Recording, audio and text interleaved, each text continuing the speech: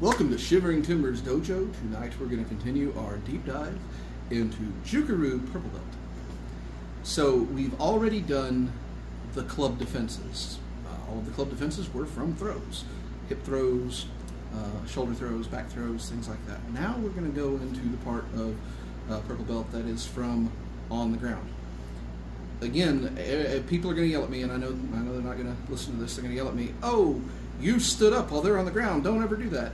The idea is you have got them on the ground and you need to do something while you're standing, other than just kick them into submission. So that is what these are geared toward. The first one is getting into a choke from your standard 4-point bear crawl. Oh no, they're on their all fours.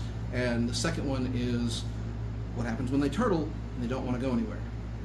So we'll do both of those, and we'll learn how to choke them from the ground. This is the Okuri shime.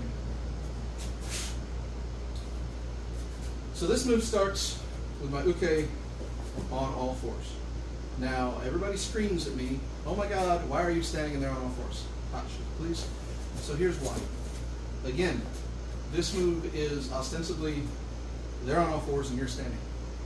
For those of you who are used to Brazilian Jiu-Jitsu,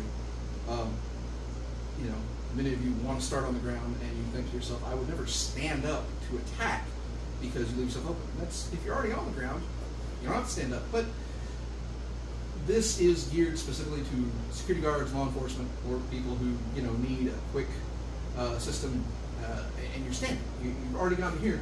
And if you throw somebody, your throws don't always work the way you want them. You're coming here, you try, it's a side setter kobayashi, and you borked it. They're here. Okay, fine, they're here. That's fine.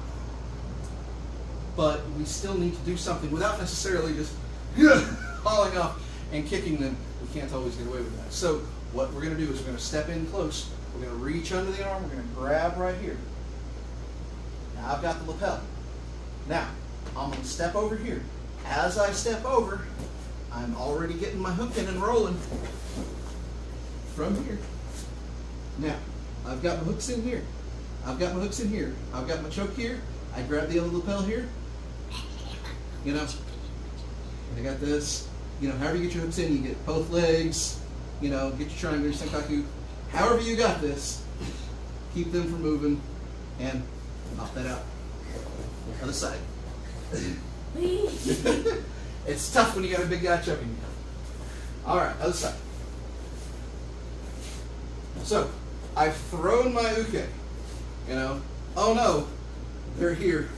So again, I'm going to reach in here and I'm going to drive this over. From here, grab here, cross it up, and get that choke in.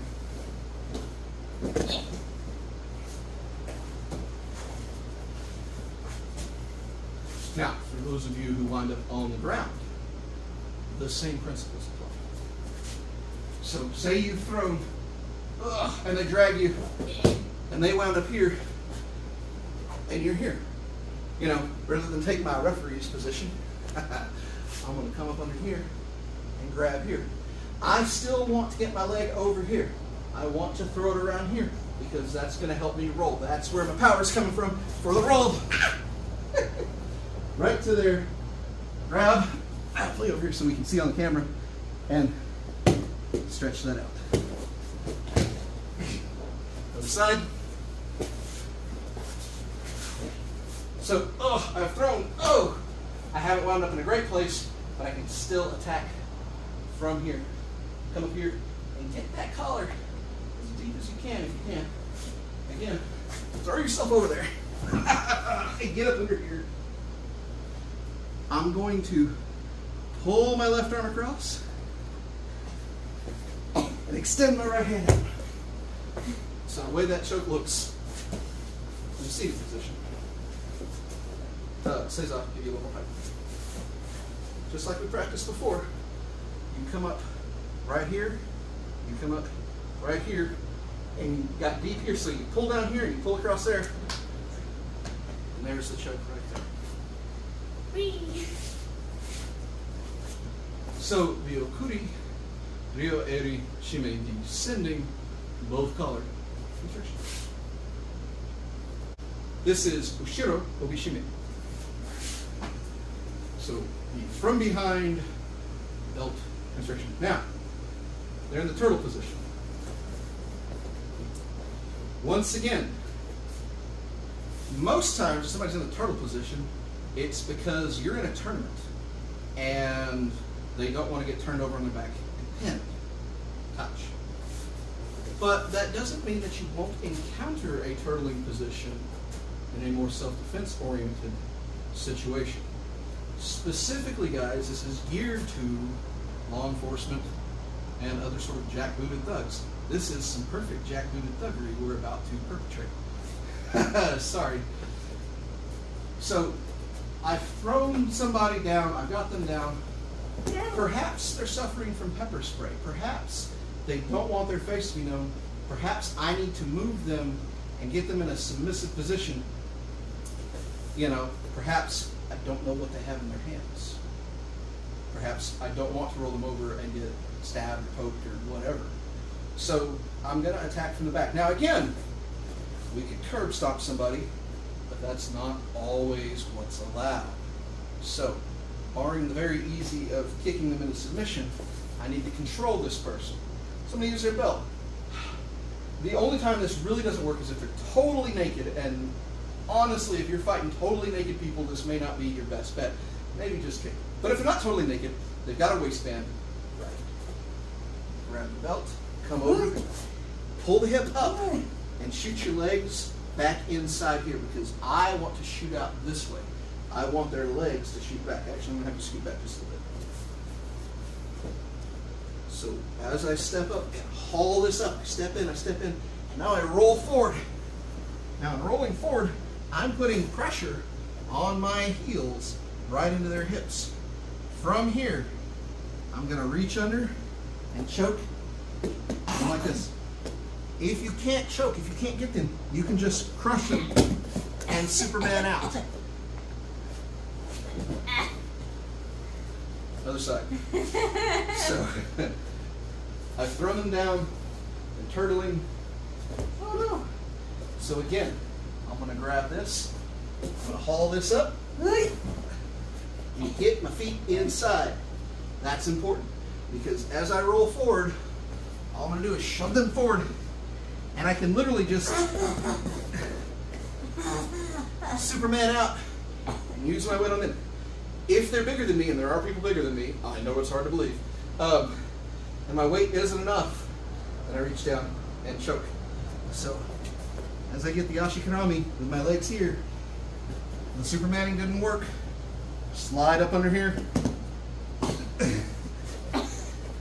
and add some of that. Now once again, this is their turtling and you're standing, but it doesn't always work that way. Perhaps you've thrown them and you've wound up here. You still can get here. As you pull up, I would go ahead and stand up. And I know this is anathema to what a lot of people teach you, but that's okay. Because what we're doing is we're lifting. The stand is the lift with the legs to haul them up, to get this in and drive forward. Boom, right here. Just the weight might be all you need. If not, slide this thing under and add a little incentive not to breathe.